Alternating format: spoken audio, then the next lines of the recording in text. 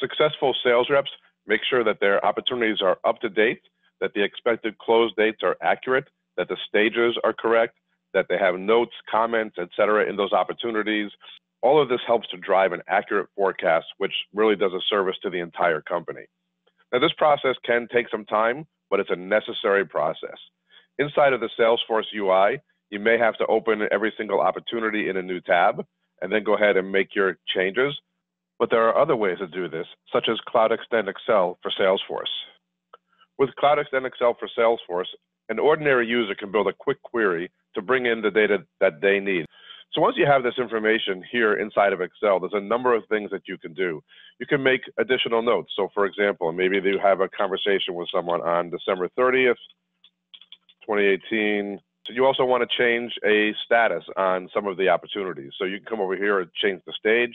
So maybe this is going to be proposal price quote, and maybe you need to go ahead and change a few others here as well. So the point is you can make all these changes here inside of Excel. You can even use drag and drop. And here we're going to go ahead and we're going to push out all these with needs analysis to a January 31st, 2019 close date. So I'll just go ahead and copy that and paste it down here. Now here's the key. I can now take all this information and I can just click on the update icon and push all this information back up to Salesforce.